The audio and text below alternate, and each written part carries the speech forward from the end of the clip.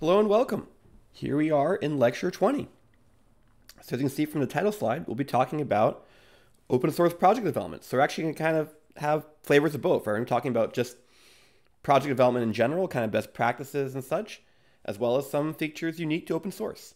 And so I said this is kind of, part of our, 3-lecture sequence, kind of closing out the quarter where we're kind of covering some more of these details aren't so nitty-gritty in language and more just kind of about general process and how to best do things.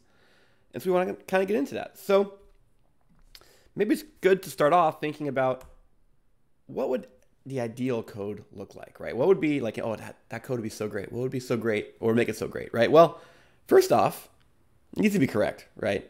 Needs to do the right thing, and not just some of the time, but every time, right? And, hey, sometimes it's okay to have constraints, right? You can say, hey, if these inputs are infeasible, let your users know that, right? Have, error message and say, hey, you gave me inputs and you didn't obey these constraints and you didn't obey that, right? And it's one thing to have code that's actually correct. It's another thing to be convinced you're correct or be able to convince someone else is correct, right? And so we're also going to kind of talk about what makes it convincing that code is correct, right? And how do you convince others your code is correct? Okay, so that's just correctness, right? Well, what about other features that might make, code so ideal? Well, is it easy to work with and understand, right? When you go diving around the source directory or opening up files, does it make sense? Do you kind of have a sense of where you're going, or are you looking at every file like it's cryptic in a language you've never written before, even though it's a language you definitely know, right? No, you want that to be very clear and easy. And if you want to go add something, go change its function. Go figure out where you need to go change, and you go change that one little thing, right? And better yet, actually, you don't need to change the code. Maybe instead you can write your own code separately out of that source tree and then call into the code that exists like a library or something, right? And so how well is that code structured? Is it easy to understand? Is it well documented, et cetera, et cetera? And then finally, of course, performance, right? As an HPC kind of person, I often think about performance quite a bit, but in the case of some of the stuff we're dealing with right here, there's not necessarily quite the most important constraint, but it's still worth considering, right? And the way I'll kind of relax that constraint a little bit is say, what about, you just say efficient. And by efficient, I'm just saying, given the things we're doing, there's not much room left to further improve in performance, kind of way of defining it. You can imagine, maybe, if we're doing things in Scala, if you were to write, really carefully crafted C++, maybe you can make things go faster, but that's just a totally different world, right? And so, given, we're doing Scala and given, these are the algorithms that exist for this problem you're doing, you just kind of, abound what you can do, and that's okay if you're close to it, right? And so these are all things that would be wonderful if code had, right? If you have all these things in your code, that would be like the ideal code, right? The reason why I'm listing these is not just because there's ambiguity what ideal code is, but also because I want to point out that it's basically impossible to do this on your first writing of a code, right? The first time you implement something, the first time you write it down, it's going to be hard to get all 3 of these, right? It's going to be hard to even get 1 of these, right? Usually, just to get the thing working, we're worried most about that first one, correctness, right? You're trying to write that first version of the code, the first draft. You just want to make it correct, right? But, eventually maybe we check the performance, we start refactoring it, documenting it. And so like we've been talking about all quarter, right? Close the loop and, use an agile process to kind of iteratively improve, right? You're going to need to revise and improve, right? And so that's what today's talk's going to be about, right? Today's lecture is going to be talking about the tools, techniques, and processes you'll use to kind of iteratively develop and improve a code, right? Rather than being, this vacuum where the code does not exist and all of a sudden, snap, all of a sudden there's magically created perfect code that's ideal. That doesn't happen, right? It's a continuous process where you start building stuff and it's incomplete, it's a little buggy, it's not very easy to read, and you keep working at it, right? You make it more clear, you make it better, and you get pretty good code. And then you decide, oh, wait, I need to add more functionality. Maybe adding functionality breaks it temporarily, and you kind of keep going. So it's this continuous, never-ending process, right? And so to kind of navigate that space and to try and make sure we accomplish some of these goals of correctness, ease of use, as well as efficiency, you need to have a process, right? And so that's what today's going to be about. Cool. So in particular, I'm going to highlight a couple of techniques or skills. You may have seen these in your software work if you've done a lot of software work. I suspect that very few students have seen all of them. So it'd be kind of good to kind of see some of these things at work, right? Cool. So First off is something called continuous integration. I think we may mention this in passing. Maybe you're already using in your projects. For example, if you clone from chisel template, it kind of makes this really, really easy to do. But let's talk about what it is. So continuous integration is a way to use computer resources to kind of run your tests automatically, right? And so the motivation is that, if you have a lot of developers working on a project and you're kind of constantly adding things and doing things, once your project gets beyond a certain size, you aren't really kind of constantly thinking about everything all at once, right? Imagine if you have a 10-line piece of code, like maybe like a Jupyter Notebook, you change something, you're probably going to basically test everything before you move on, right? But you start having a project that's thousands of lines, multiple contributors, and then all of a sudden, you change one thing, and for all you know, you broke something else, even though you may fix the thing you're trying to work on, right? And so it's very common in these large projects that bugs just kind of creep in, right? And a classic scenario is not so much you created a bug, it's more that the bug was always there. It's just a certain combination of actions recently has caused it to manifest or be exposed, right? And so in the spirit of, making the tools do the work, wouldn't it be great if we could have, tools try and help us find bugs, right? And so the idea of CI or continuous integration is to let's automatically run tests frequently to see if we can't, catch these things. So me as a developer doing stuff, I'll be, working on code. I may run some tests before I commit, but I may not run every last test every time before I commit or push. With CI, we can let the tools do some of that for us, right? And so the idea is with this very frequent test running, we'll see a test failure earlier on, and thus we can catch a bug earlier on, hopefully save some human effort, right? And if you're saying this, well, wait a second, why do I need CI? Couldn't I just, run every test every time I commit something? You could, but of course, then all of a sudden now you're waiting for every test to complete, and for a big project, it may take hours or even a day. And that's not really very practical. And also, hey, this is something that's very automatable. Why should you do that? The tools should do that. Make the tools do the work, right? And so that's kind of what we're doing. And so some things people may not appreciate about having CI or testing in general is that it's not just about catching bugs, right? It can be used kind of in a lot of our contexts, right? So for example, if you are a user or potential user, traveling on the internet trying to find code bases or code to consider, seeing a project has CI and the results are publicly visible, and let's say hopefully it says passing, is a really good thing, right? That gives you some confidence, right? If there's no CI or especially no tests in a project you're considering adopting in your code, well, it's kind of like them saying, you know what? We don't want to spend effort testing it. Why don't you test it, user? And guess what?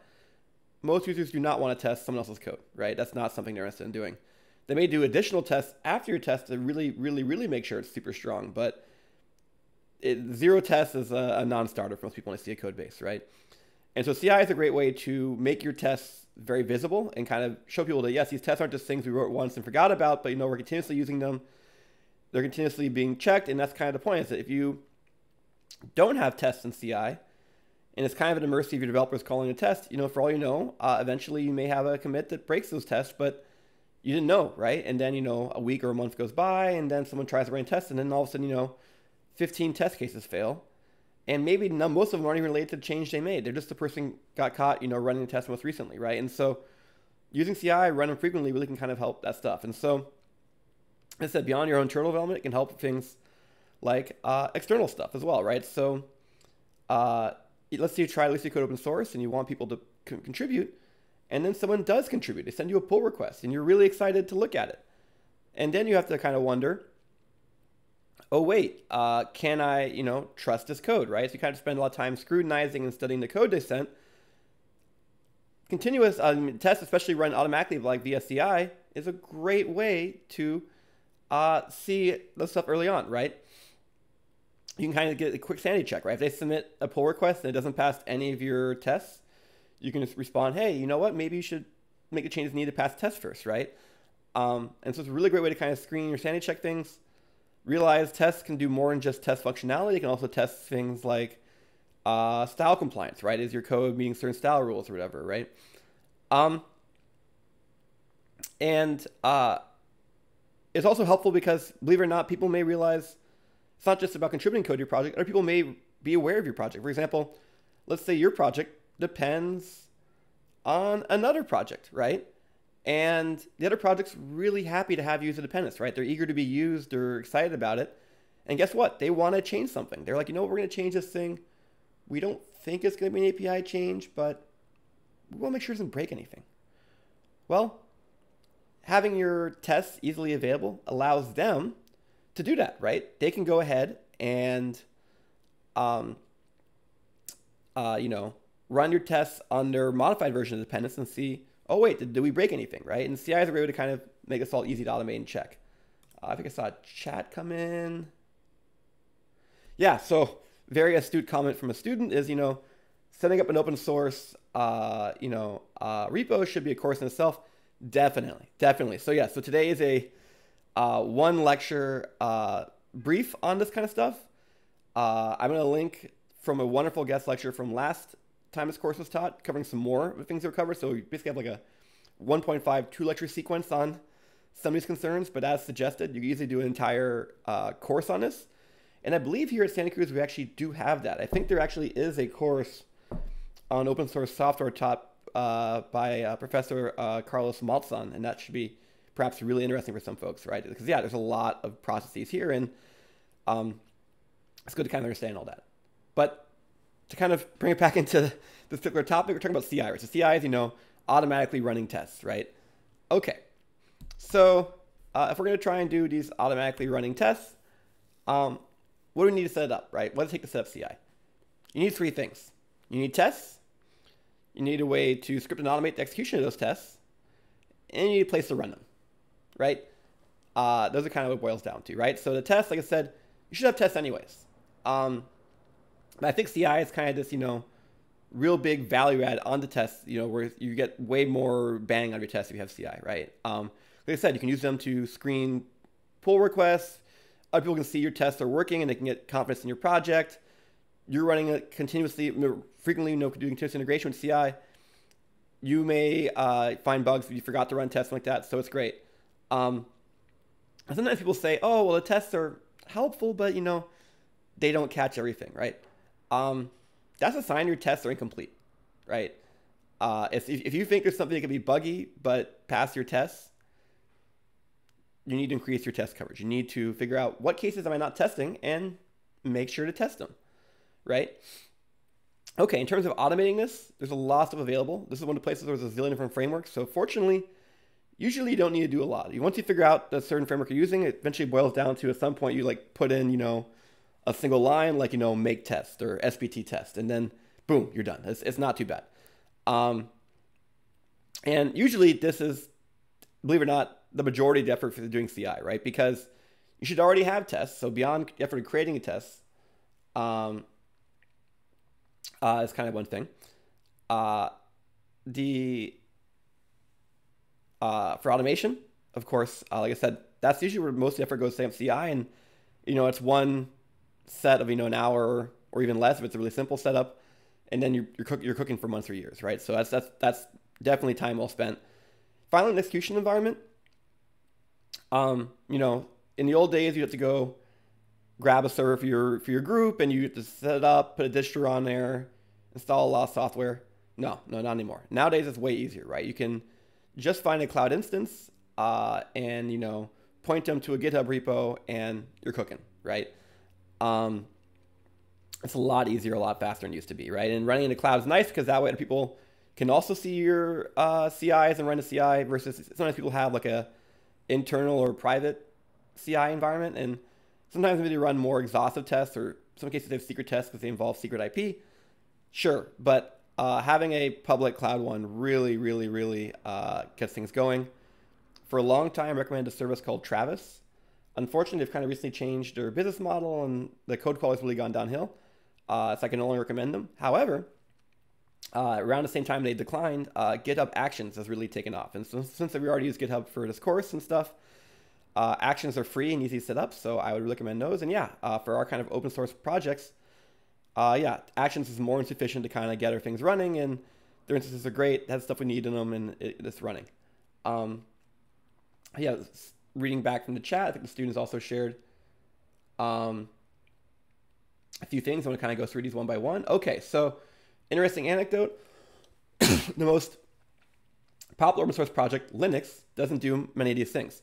So that's true, right? And I think there's a few things to point out about Linux that are worth acknowledging. Number one is that it's also, even though it's contemporary and being continuously updated and new, it's also old, right? It's from the early 90s, right? It's basically a 30-year-old piece of software. And so a lot of these practices we're going to discuss are actually kind of more modern practices that, weren't really around there. Additionally, some of these practices are kind of hard to scale to Linux scale, right? It's one thing to have, let's say, 5 or 10 internal developers, maybe, 10 or 20 external contributors. It's another thing to have the tens of thousands of contributors Linux has, right?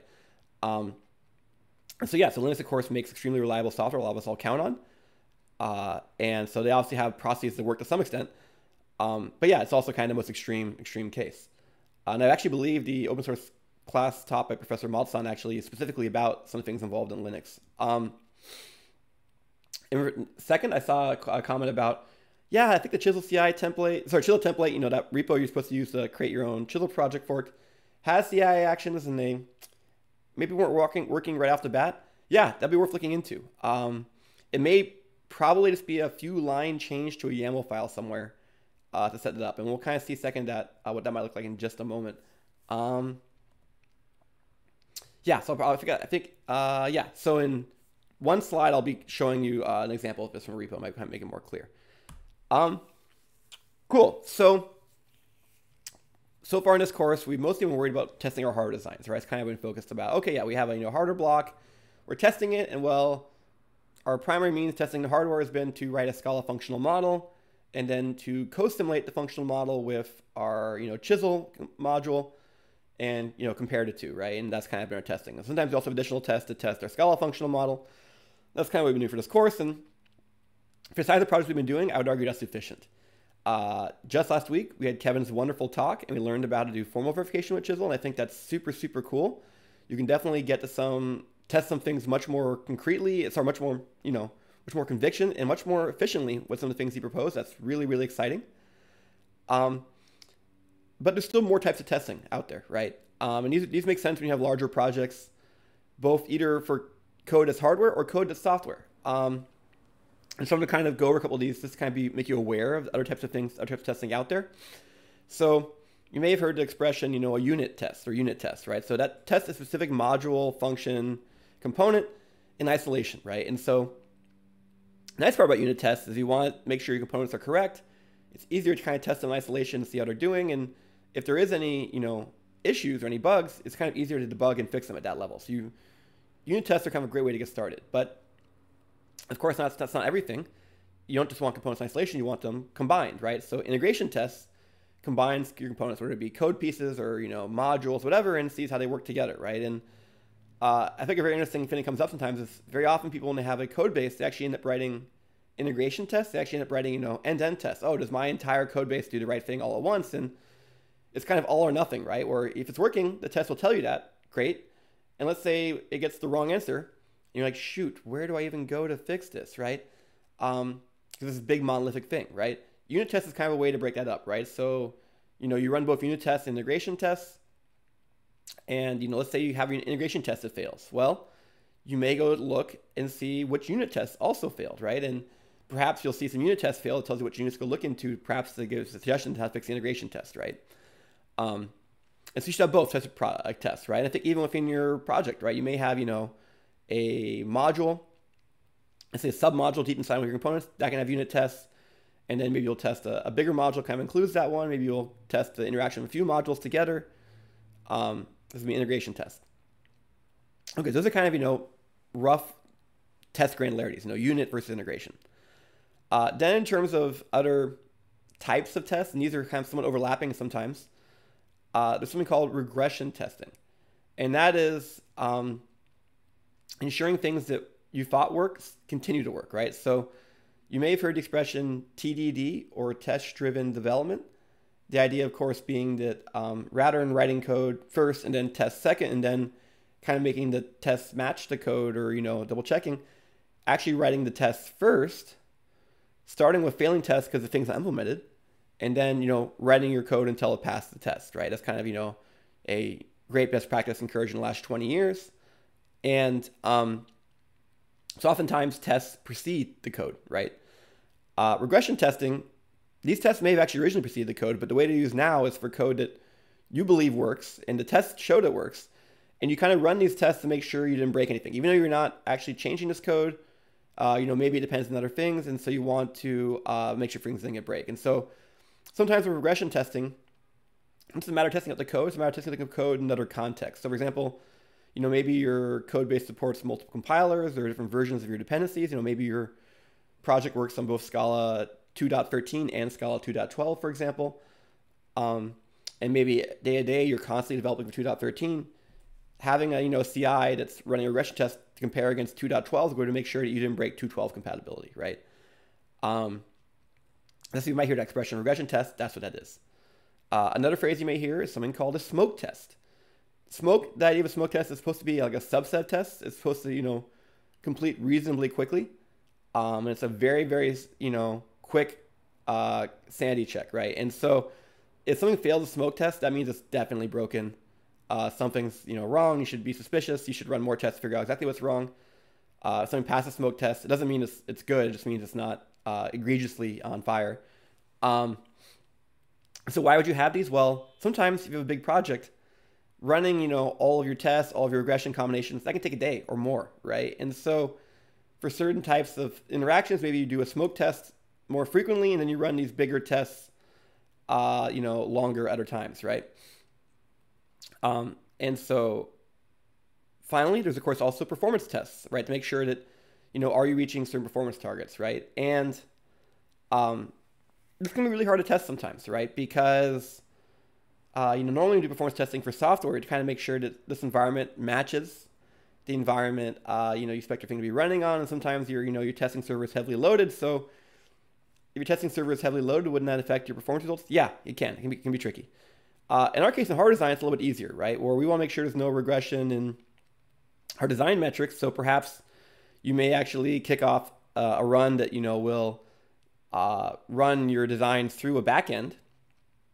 And you will check to make sure you didn't horribly regress in any of your metrics, right? Someone may have made a small change they thought was innocuous. It didn't change the functionality, but oh my gosh, they made a much, much, much worse critical path, and now you no longer make timing, right? So you want to be aware of that. And so, so these are kind of some broad levels of tests, right? But like I said, the bigger point of CI is make the tools do the work, right? You write the tests, that's your job. But with CI, the tools are hopefully run these tests frequently and help you use them in ways that are very useful, right? And in terms of reducing effort of writing tests, some of the things with formal verification, like you saw last week, that can kind of let you sometimes more quickly get at a certain aspect, rather than to kind of keep writing tests and imagining every possible combination and just writing tests and every possible combination. Gee, if you can formally prove some property holds, wow, that would be way better, right? And so, that can definitely be a way to kind of reduce that. It's a really exciting functionality.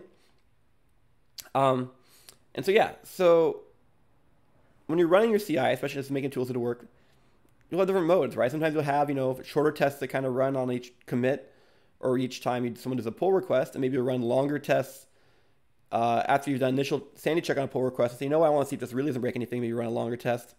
Sometimes you do a very long, exhaustive test overnight, once per day, whatever code's in your repo, rather than waiting for a specific commit. You just, at 2 a.m., take the head of the branch and just, push it through, et cetera, right? So there's a lot of things kind of involved with this. So to kind of show this, I was actually going to go ahead and use some tabs and give you some examples of this. So all quarter we've been using Chisel. Let's go ahead and look at how Chisel does some of this stuff, right? So here we are at their GitHub page. And now, with regards to using tests to demonstrate stuff, you can see, for example, this badge is automatically updated and shows their continuous integration is passing. That's a good sign, right? You also can see, for example, like in this little reference about the commits, there's a green check, meaning that some amount of things were passing. If we look at the commit history, we can see that some amount of CI was run and it's been passing, right? So there's things that are working. Oh wait, some things weren't passing, right? So it's good to kind of be worried about, and you kind of instantly draw your attention to those things. Okay, so here we are in the Chisel's repo. What can we see? Well, I'm actually going to start off by showing the original CI setup, which is actually no longer active. You can see that these things, are not original, but a prior one, haven't been run in a year. This is using Circle CI, another testing service. And I kind of want to show you is there's a lot of different things going on here, right? So you can see, for example, that they were testing, in this case, Chisel 3. And so you can see it kind of going through, and there's multiple steps for running one of these CI jobs. And you can see, for example, it's testing, in this case, Chisel against Scala 211 and Scala 212, kind of doing a little bit of a regression check there. And even before you run the test runs, you kind of need to build all the code you're trying to combine. But the reason why I kind of pulled this in is you can see, things like, oh yes, in this case, something failed. Tests don't always pass. That's kind of why you're running them, right? Sometimes you fail early on, you can't even move forward. In this case, there was a regression for 211, but it seems perhaps maybe to work for 212. And you can kind of see that. Okay, so that was an older one. I like kind of showing this because I think this is kind of a pretty UI, but currently they're using not that. They're using GitHub Actions, right? So GitHub Actions, you can see the most recent things it runs, and these are run, in the last day. And you can see, oh man, wow, some of these things are not passing too often, right? But let's see. Okay, if we click on one of these, it does seem to be passing. So what was it doing? Well, it was doing multiple jobs. So you actually can have a dependence graph and kind of pull them all out, right? And so you can kind of see what they're doing. And so, okay, so in this case, what are we doing? Okay, bunch of steps, setting up the environment, and then does the actual test. You see some, warnings in the compiler, and it's building stuff, but it's now compiling stuff. It actually looks like compiling Verilator. And then it's going to run for a while, but you kind of get the point. The point is this is running on a cloud instance provided by GitHub Actions. And this was set up without a whole lot of work, right? And so that's cool, right? So this is kind of running. You can kind of see when things are running. And, in this case, this is looking at it from the point of view of the CI, when was CI invoked. But remember, CI is going to be invoked whenever you set up a trigger. And the trigger could be someone pushing a commit, could be someone opening a pull request, or it could be somebody you want to push when you want to request a CI to run. In terms of how this was set up, this is that YAML file I was referring to. So for GitHub Actions, the path to it should be, .github workflows, and there you can go. This is a super complicated one. This is one for, the chill repo, so it's much longer than yours is going to be. Yours is going to be a small fraction of this. But you can kind of see what it is in here, right? So it's a configuration file. You, kind of tell it some certain things. You might pick out which instance to use for testing, in this case using Ubuntu 2004. Maybe even you can be very careful about which features you're using and which versions. And you can see, oh yeah, we're also going to actually pull in, this is actually a bunch of binary tools from Yosis and a lot of stuff. But the point is, okay, it sets everything up, and then at some point it's going to start running things. Okay, so that's actually still doing some early stuff, right? But then when it actually comes time to do the test, right, we're actually calling, SPT test, right? And then you can see there's a variety of other things going on here. One small detail which won't affect us, but it comes from other open source repos, is sometimes they, because these are public repos, you don't want to put certain, passwords or keys into, publicly available repo. So you have to instead use these kind of placeholder variables and then do some of this, key passing under a table, some preset variables, whatever. But this kind of gives you a sense for it. So maybe I'll pause here for any questions on CI before we move on. Or maybe comments. People have maybe experiences they want to share.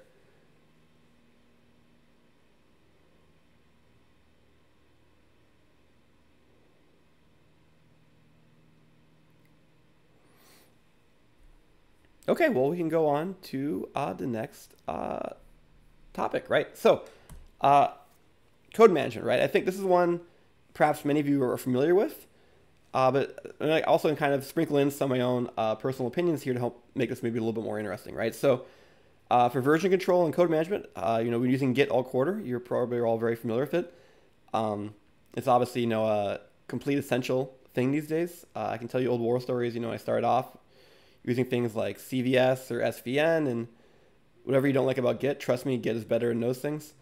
And so what's interesting about Git, though, is there's kind of some artistic choice or, pragmatic choices about how to actually structure or arrange your project amongst Git or repositories or perhaps multiple repositories, right? And so one really nice functionality I think perhaps is not always appreciated, something called a Git submodule, which allows you within your Git repo to point to another Git repo, and not just point to another repo, but actually a specific commit. So when you pull in that submodule, you don't just get whatever code happens to be on head or branch or whatever, you actually get that specific commit you want, right? And so sometimes people have a project where they have many sub pieces and they give them all their own repos, and then they have a top level repo which has like 10 submodules. From personal experience, I may not always be the best. I recommend only using submodules. So these are things that really can be used independently and should be distributed separately, right? It's okay to have a repo so people use and maybe only use one folder out of the 5 folders in there if it doesn't require, arcane dependencies for each folder, right? But if it's really a case where, these things should really be separately distributed or separately version controlled, fine, you can put them in different repos and submodule it. But there's been a push, for quite a few years now, what's called a mono repo, and that is just putting everything into a single big repo when possible. A good example is something called Rocket Ship, the largest, chisel design is public. Originally it had quite a few sub modules, and now it's down to a couple, right? I don't know, there might be a couple left still, but it used to be quite a few, right? And they pulled a lot of code in there many years ago. And then things like Fertile and, Chisel, they can now also encourage folks to use jar installs, right? So that's nice. So what should you use a submodule for? It's actually really good if you have a external dependence that's unversioned, right? So somebody who just, has a Git repo you like, submodule that. It's a good reason why you should do that. Make sure you're using the right version. In terms of more Git advice, it's really easy to get excited about branches and have a lot of branches. I'm a big fan of only maintaining a few long-lived Git branches, right? Maybe you have like a master or a main, and maybe you have like a dev or a next version branch. But otherwise, try to prevent yourself from having too many branches. Otherwise, it's going to be a lot of work. And so, sometimes you have a small branch that you use to develop a feature. And then let's say that branch is successful and you end up, merging, rebasing that feature into your mainline code. You can delete that branch, right? Be done with it, right? Otherwise, it's kind of just all the stuff happening there. And then you pull a repo and it has, 500 branches and let's say 490 of them are stale. I don't know if there's any benefit to that. It's kind of a mess. How many branches does Chisel have? Chisel, I think, has 200 branches. I don't think they aggressively prune their old branches. I personally, I would if I could. But I'm also a neat freak sometimes. And then finally, you may have heard something called a pull request, or PR for short. It's a way on a place like GitHub, someone can contribute code to your repository. And so what that really is kind of tear that apart for a second, right? A pull is the way you bring code from another repo, right? And so a pull request is you telling someone on their repo, hey, I have my repo, which probably is a fork or copy of your code. I want you to pull my code into your repo, right? So that's what a pull request or PR is, right? And as someone that runs the repo, you can choose whether or not to accept these contributions. And you can also, give feedback and review and revise before accepting. So we'll talk about code review in just a few minutes. Actually, if you go forward to the Chisel repo, we can kind of see some things happening here. We can see right now, for example, there was 86 open pull requests. Now, one thing that's perhaps interesting worth noting is that pull requests don't need to come from the outside. They can come from internal processes. A lot of organizations decide that the way they want to develop is to anything on this major serious branch needs to come in via pull requests, anything on master or main. And so thus, even the internal developers must open pull requests that go through review in order to get things added to those branches. Other times, worth noting, that sometimes pull requests don't even come from humans. Make tools do the work, right? So for example, you can have bots that go ahead and recognize certain things you want to do and will do various things, right? So in this case, this is updating a dependence automatically.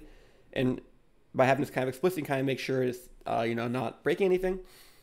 If you watched the video from when Jack Koenig visited us last spring, he talks about how they maintain multiple version branches, and they can use automated tools to backport commits, right? So, if you have, like your current version, the future version, maybe a past version you're still supporting, and someone has a bug fix you want to be applied to all those code bases, you can use tools to automatically kind of do that, porting and backporting. And so actually, if you look at the closed ones, you'll see the tags automatically added for things that were backported. So cool. Okay. And so let's talk a little bit about code review, right? So I kind of been trying to repeat throughout this quarter. Just getting working code the first time maybe isn't enough, right? It's also worth trying to, make nice code, right? And like I said, it's hard to get that right the first time. You need to kind of revise it. And if you haven't gone through this experience, hopefully you can sometime soon of having a real code review, right? Where for me it was a very, poignant experience, but it was good, right? Where like I, had code, I had to go through code review in order to get it, merged into a code base. This was my first, one of my first industrial internships.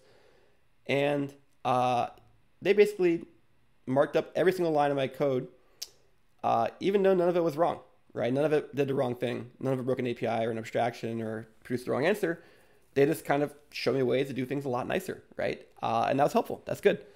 Like I said, think about when you're writing, right? That like, when you're writing text, sometimes we have situations where we have to write, everything all at once in one long night or something, but that's usually not going to be that great, right? The things people write that are, good and worth reading usually are the result of quite a bit of revision and quite a bit of even rewriting, right? And so just because the content's there, that's not enough, right? You actually want to, improve the flow. You want to make it readable and clear and label it and restructure things. And you know what? This thing should go better here. You kind of reorder it, right?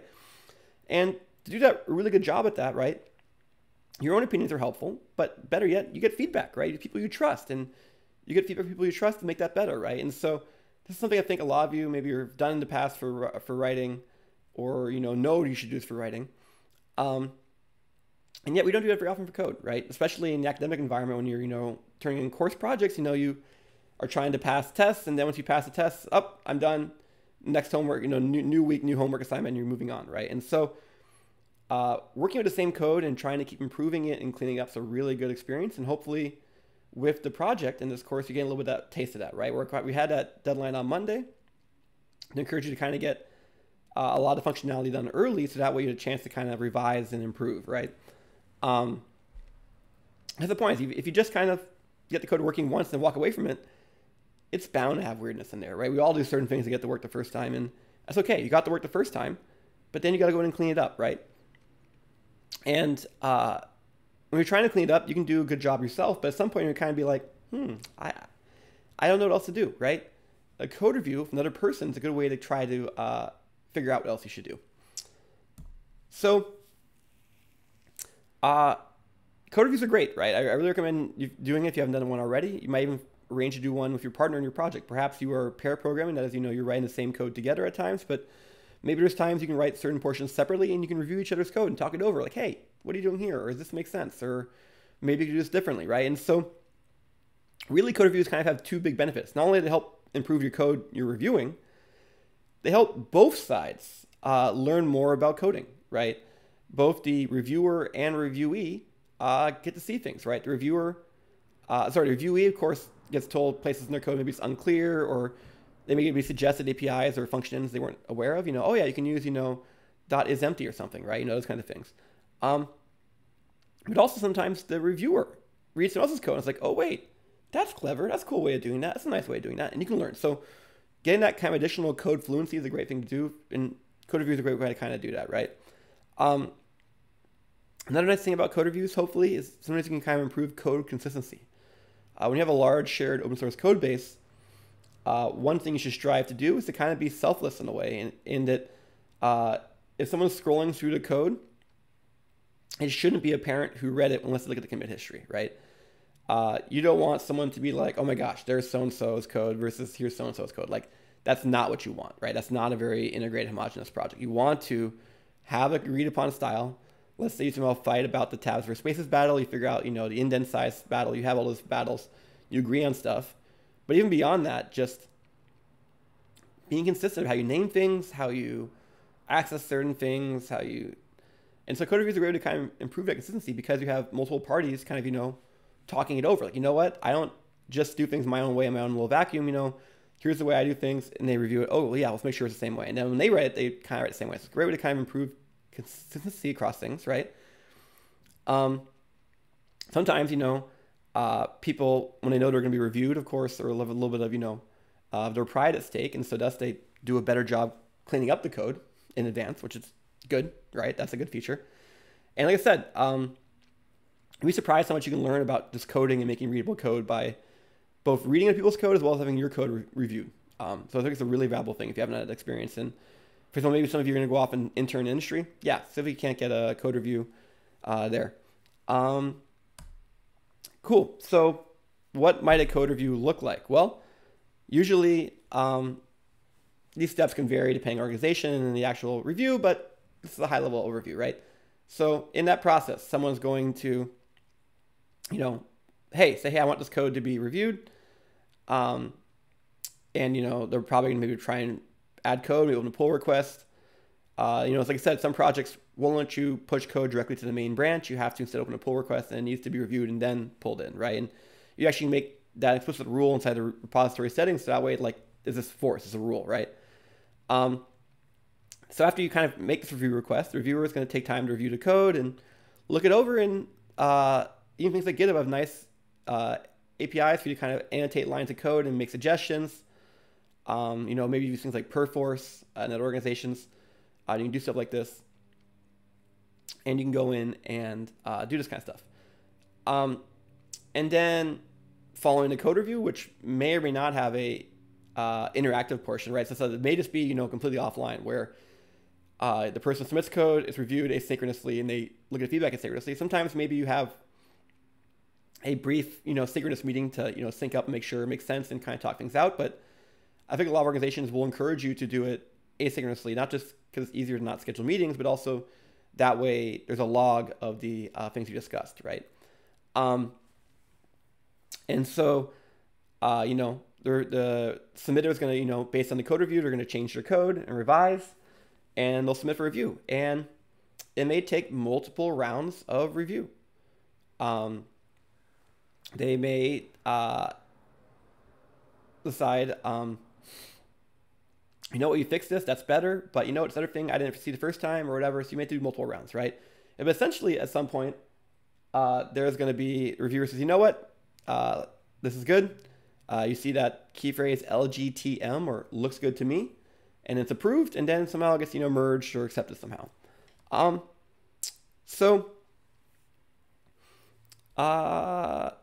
Maybe I'll do this slide before going on to the example from Chisel. So let's say you and your partner decide to do a code review. What kind of things should you be looking for? Well, usually organizations have a checklist internally for things they want people to check in code reviews. It's not just a mystery or a thing you have to figure out on your own. But the kind of things you check for, number one, is correctness, right? Is, hey, did this thing pass the eye, right? If you're doing a code review and the thing doesn't pass the eye, you should be like, hey, maybe we should, you should fix that first. Or maybe it passed smoke test, really lightweight test, and maybe you aren't sure about it, so you actually go ahead and run a more heavyweight test on it, or run a regression test to make sure it doesn't break anything, right?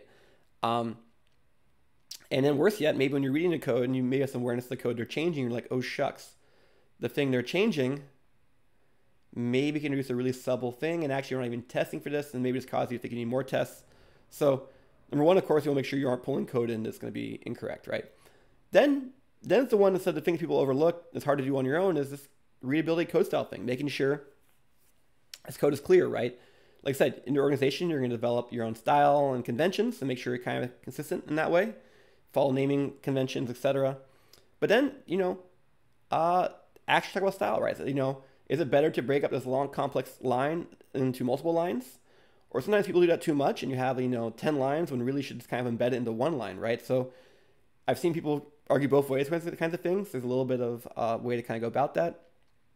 For the code formatting things, there's tools like Scala Style, which is a linter that kind of checks the syntax for you. Checks the compliance to rules you define. So that's kind of things. Okay, so number one, checking correctness. Number two, checking readability, code style. Number three is completeness, right? if someone's, adding new functionality, they better be adding tests for that new functionality, right? Or if someone tells you this is a bug fix, they should be submitting a test that showed the original code was broken and now it's fixed, right?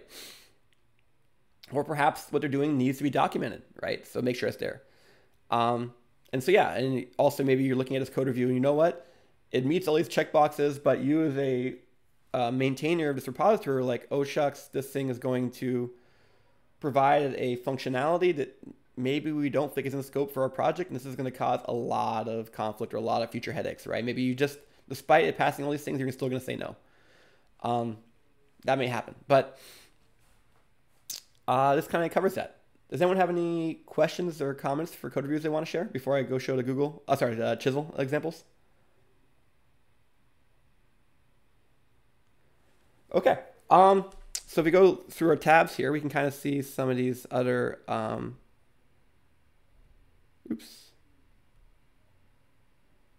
we can see some of these other ones.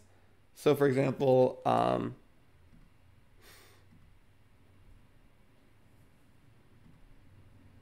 that was just the CI. I had a PR pulled out. Where did it go? There it is. Yeah, so this is a pull request that was closed recently because it was merged, right? So let's go ahead and see what happened here, right? So this actually was our speaker from last week, Kevin, and he submitted code to actually add that gray code as a util function to the Chisel library. So we saw in that his lecture, here is a gray code thing. So what happens? Well, in the pull request, all this kind of stuff here, it's actually from a template. So GitHub being set up a template, so that way people kind of answer these kind of questions you want to see. And, once again, make tools do the work, automate things whenever you can automate. So you can see he requested a review and he selected people to potentially review it. They did a few changes to the code, and here's the response from reviewers. Okay, there's some commentary here from one of the reviewers. Another reviewer looked at it, and you can see here's an example of how they actually were able to kind of reference the code and actually make suggestions. So they didn't just point to a place of code and say, you know what, hey, if you make this change, in this case using a Scala literal rather than a Chisel literal, they believe it makes it go faster. That's exciting. So as a result, the person, Kevin revised, says made a new commit to kind of check this, right? And then the reviewer approved it, right? So they hit the approve button, also gave you that wonderful, looks good to me thing. And then there's additional conversation. Do you want to backport this to prior versions? And his answer is, why not? And then they use the bots to backport this to other versions. So that's kind of a little bit of a thing here. You kind of see example of code review in practice. This was a very short bit of code and a very short review. Sometimes there's a lot more conversation. This is the kind of important thing. You want to be respectful and polite when you're addressing things. You don't want to, attack somebody or attack their code, but you also do kind of want to get various things across, and you can see it's a learning experience for both parties. Cool. Great. Other questions?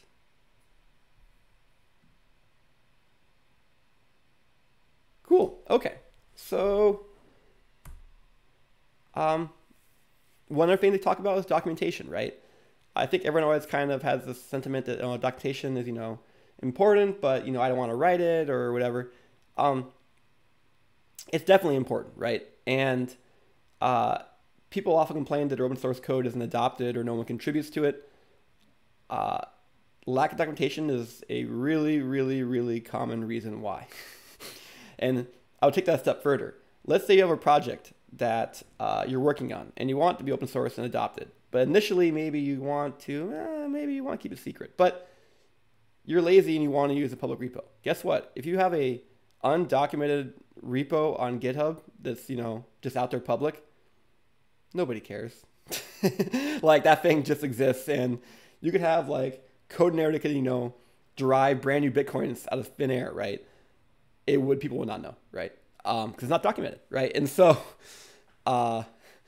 documentation is really, really important if you want your thing to be used. And so it's not just about telling people how to use your tool. It's also telling them what the tool does. I get to the number of times I come across the repo on GitHub where you come across it and you got a link to this repo with something and you're just trying to figure out what it does, right? And so you scroll down to the README, and README starts listing off dependencies to install or how to install the thing. And you're still wondering, like, what does this thing even do? Like, what the heck does this package do? And you go click on the organization it's hosted in. And the organization it's hosted in is, oh yes, this is the organization for the blank project. And it's like, what does the blank project do, right? Like, you remember that people don't always come from certain contexts. You need to have a very good, job of orienting people, give a very, very broad, very, very accessible way of kind of saying what you're doing and summarizing what it does. Why does this thing exist? What should people use this for? And then you go into how to use it. Interestingly, you may also want to document the internal structure, right? This is a way to kind of make it easy for others to extend or contribute back to your code.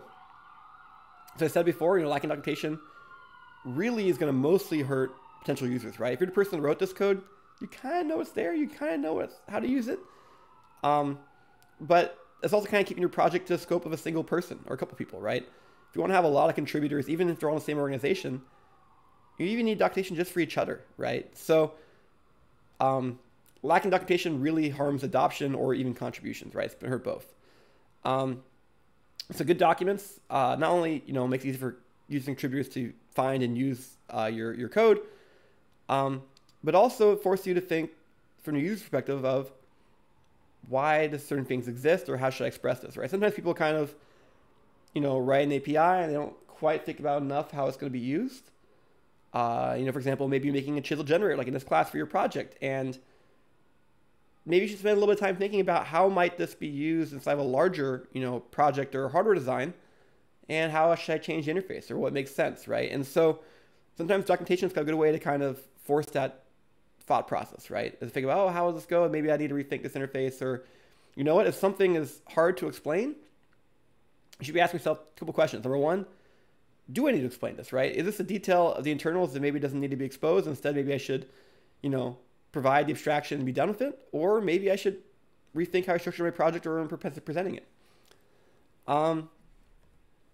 In terms of tools that are relevant for us using Chisel open source projects, the bare minimum is a README file. We ask you to do that for the project. And so what's the README file? Yeah, it's just the file inside the repo. GitHub automatically renders these. That's why it's kind of nice. And it's a single file, easy to write and maintain. You can use Markdown to get some formatting in there. And yeah, that's kind of bare minimum, right? So you should definitely in there cover things like what the heck does this do, how to use it, and maybe anything else you think is important.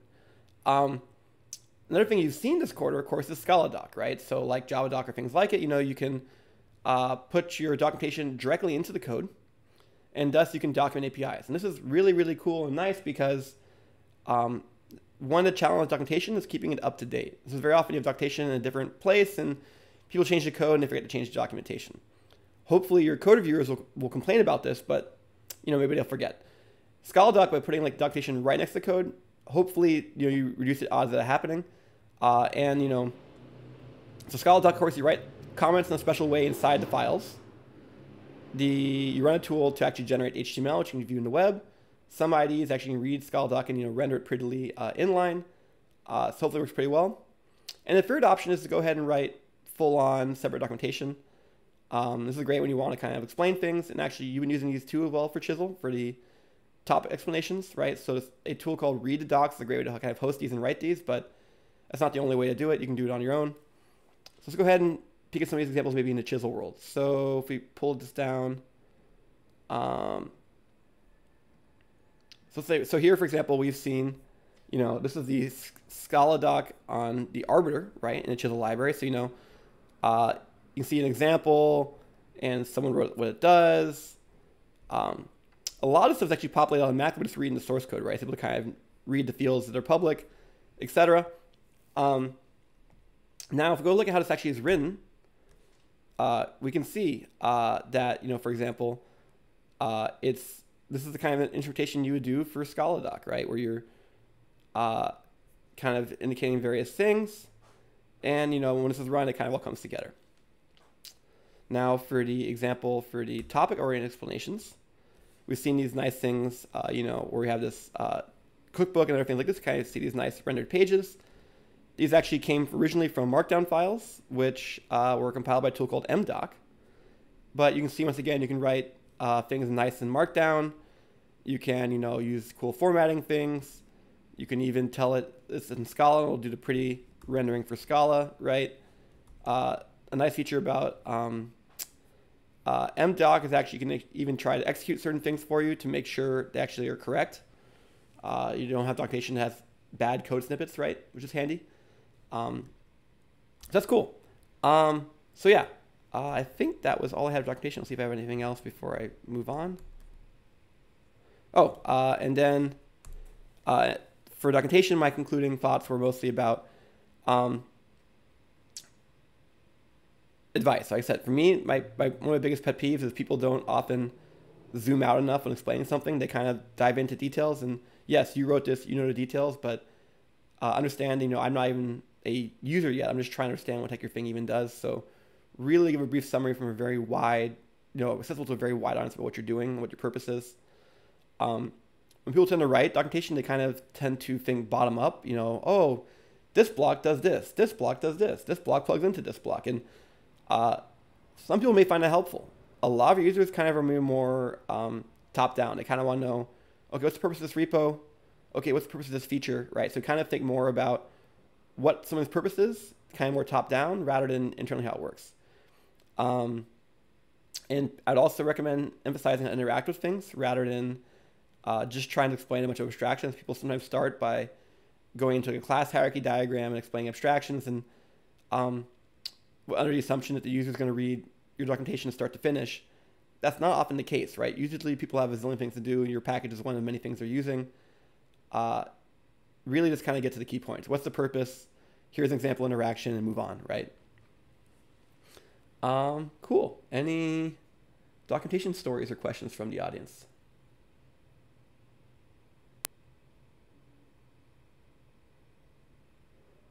Okay, well, let's move on. And so finally, open sourcing, right? And so many of you may already be familiar with open source. I'm hoping to catch everyone up. And I'm also hoping to kind of get you excited about open sourcing your own work, not just in general, but also hopefully your projects for this course, right? So what are the classic reasons why people open source? Number one is you hope your code helps people, right? If you aren't trying to make money off it directly, and your code is something useful, you should be trying to get out there. And especially as in our case, most of us are, many of you are grad students, or in my case, faculty member, here we are as researchers working for the University of California. We're often sponsored by some form of government funding with the goal of helping society, right? So we should be open sourcing our work. And usually for UC, it's actually rules you need to open source certain things, right? And so get stuff out there, make people's lives easier, right? You'd be surprised how often even companies now open source because they realize, this particular thing we're doing, we're paying to get developed, but it's not a competitive advantage for us to actually release this, right? For example, Facebook is famous where they actually open sourced their hardware designs with the Open Compute project, now, 10 years ago, right? Where they're saying, we're Facebook, our values are social network data, it's not data centers. We're going to open source all of our stuff, and hopefully this can, help the community, but also help us, right? If you guys use our stuff, it'll get cheaper for them. There's a good question from the chat as, why isn't all publicly funded research open sourced? It should be. In many cases it is, but I don't know if it's always a verification and an outright requirement, right? I think sometimes there's a little bit of a concern about whether something can be patented or something. Patents and open source are, orthogonal little topics. We'll come to that in just a minute. So number one, you can help people releasing your code. Number two, people in the community can help you. It's actually impressive when you release code and then all of a sudden someone sends you a bug fix. And it's like, I didn't even know I had a bug and they found it and fixed it. That's great. That's cool, right? That's a great way to get a productivity multiplier, right? We said make the tools do the work. That's one thing. Benefit from the community helping you back. That's another thing, right? And so I've released code and, I thought it's a reasonably good code and people found bugs and fixed it. That's great. In some cases, they actually even did major contributions that dramatically improved it and they pushed it back and that's really nice. That's cool, right? And so community can really help kind of boost your code, right? To maybe try and go from altruistic to selfish motivations. Contributing open source can help raise your profile, right? A lot of people have GitHubs on their grad school applications or their job resume, or their resumes for applying for jobs. It'd be great if it actually had repos that were things other than homework 4 from some class you took, right? That really shows you have kind of a strong coding background, and better yet, if code is actually being adopted, that's even better, right? And so yeah, it's a great way to kind of get your name out there, brand, etc. And then finally, it's kind of just why not? I think people kind of have sometimes this initial apprehension about, oh my gosh, I might be judged by my code if it's not perfect, or I might someone might steal my idea, something like that. And then you realize that a lot of things aren't really that bad, or actually aren't bad at all, right? For example, someone might take my ideas, right? There's some concern to that, but also as a researcher, your goal is to make things of use to the world, right? So if someone adopts your ideas, that's good, right? Now, if they, of course, take your ideas and put their name on it and not your name, maybe that's not great, right? But you do want people to use your things, right? So if it's all locked up in secret, it's not going to be able to be used, right? You do want to open source. You do want to get it out there. And yeah, as long as you're not going to, violate some sort of patent or ruin some company, you should try and open source it, right? So I think people should kind of get this mindset of, having things open source, and then kind of have to make the case of why it's closed source rather than the other way around of why it should be open source. No, it should be open source. You need to kind of make a strong case for why it's closed source. Is kind of what I'm arguing. Cool. So what do I think makes a good open source project? This is subjective, of course, but number one, it needs to do something useful, right? Otherwise, why does it exist? It needs to be correct. And in order to show that, it needs to have tests. People need to know it's tests. It needs to be documented. You need to have some publicity to it, right? People need to be aware it's out there. Maybe you get, blow up on Twitter or something. And it needs to have an open source license. And so that's what this next thing is going to be about is, let's talk about licensing a little bit. So whenever you create something, especially in the United States, it could be code or something, you automatically get the copyright to it. This is something you made. This is yours. You have copyright to it. Now, since you own the copyright, that restricts other people's ability to do things with it. And I think this is one interesting misconception. People sometimes worry that, if I post my code online and haven't created a license file yet, that means there's no license and people do whatever they want with it. No, false, very false. Exact opposite is true. They don't have permission to do anything to it because it is still copyrighted by you even though you didn't assert it, and they have permission to do nothing, right? So when you create something, there is a copyright. Normally you get it. However, if the thing you create is created in scope of your employment, very often when you work someplace, you sign an IP agreement, and actually guess what? Your employer gets the copyright, right? So for example, I had to sign this form when I came to University of California that if I create something as part of my job as a professor, UC gets it, right? And actually many graduate students, as part of the employment contracts, when they sign up for a GSR, they have to sign a similar contract, right? So guess what? Yeah, we're doing things with research grants, university resources. Yeah, university is going to get that copyright. So basically the default is actually the thing's closed, right? In the sense that people can't use it, right? And so in order for people to actually be able to use it, you need to license it, right? And license grants people permission to actually use something under certain conditions. License kind of describing under what conditions it can be used, right? And so different licenses will have different ways of permitting or restricting certain things. And so actually, if you want open source code, just putting it online is enough. You actually need to put a license in there so people actually have permission to use it, right? And so the license kind of specifies and clarifies what people have permission to do. So in terms of the features of these open source licenses, there's quite a few of them out there, and everyone kind of has their own favorite ones. There's different trade-offs and different features. And so there's a lot of different nuances to them, but there's some standard ones. Most people allow some sort of use, right? The question is, what kind of use, what kind of modification?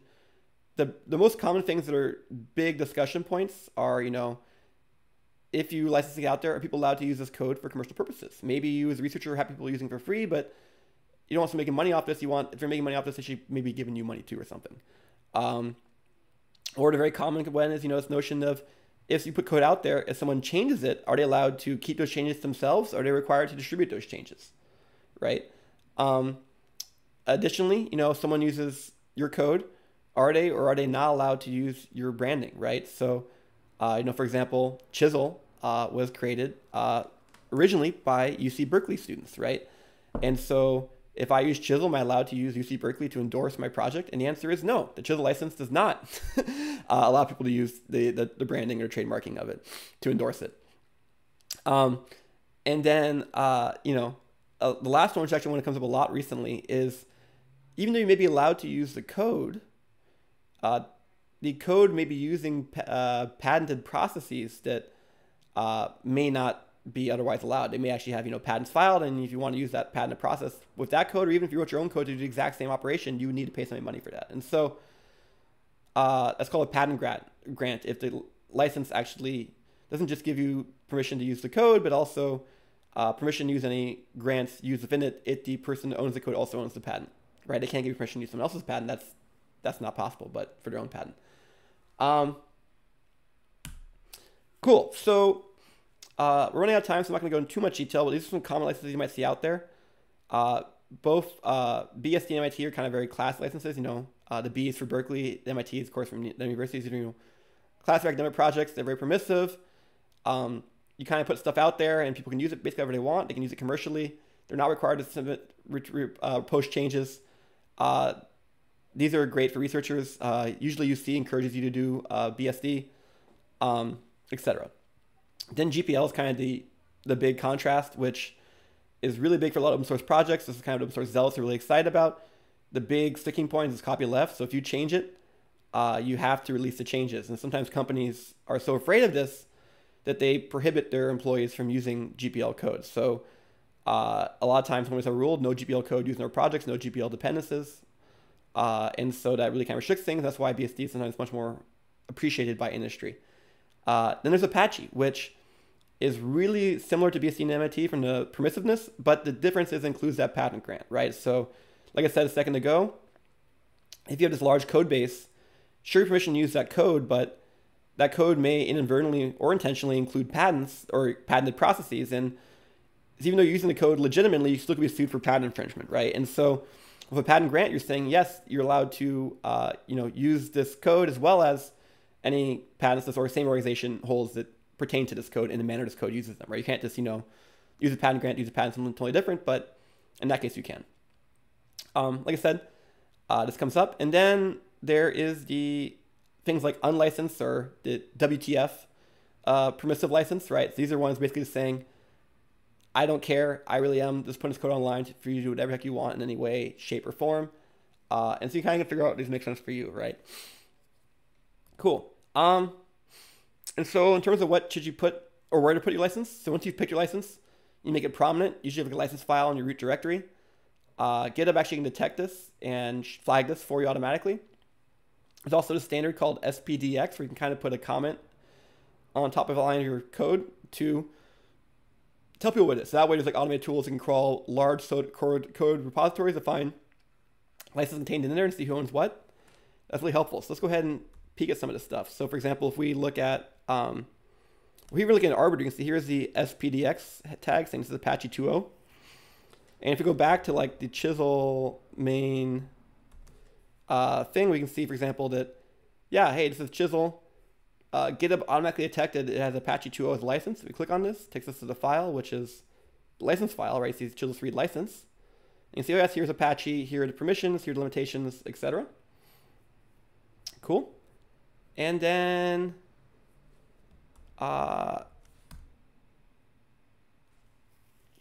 this is a final closing thing. If you want to have an open source project and you want to get real traction, you need not just users, but also contributors, right? And so this is one thing that's kind of a little bit subtle, but I think a lot of it seems like common sense, but a lot of projects don't do this, and they surprise, well, why don't everyone contribute to my code? Number one, your code is interesting and useful, right? If your code's not solving a problem other people are doing, they're not even looking for it, right? You need testing. Without testing, you cannot have external contributors. You need documentation, so you know how to get in there. And also you need response to the community, right? If someone opens up an issue or a pull request on GitHub and you don't touch it for 2 months, and then they come to your repository and see a bunch of, ignored issues from the last 6 months, they're going to assume it's a dead project, right? So you need to be very prompt to respond to these in a nice, polite way, and be prompt, right? Show you're responsive. And also, additionally, we have other community interaction sources. We have a mailing list, a Gitter is a way to associate a chat with a Git repo, Stack Overflow, etc. One thing that's kind of surprising is you also can have a file in your project which lists explicit things you're looking for, right? Sometimes people get excited about your project and don't know how to contribute. If you suggest things, that might catch someone's attention, right? So that's kind of a good thing to do. So hopefully today I've convinced you, I've kind of given you a brief tour of all these various technologies. A lot of these would make sense for your project. In particular, yeah, do CI, do a code review with your partner. You know what? Maybe if you don't have a partner, you guys can talk to another group, document stuff, and hopefully get you guys to open source your projects. That'd be really great to release things open source. Sorry for going late. Have a good day.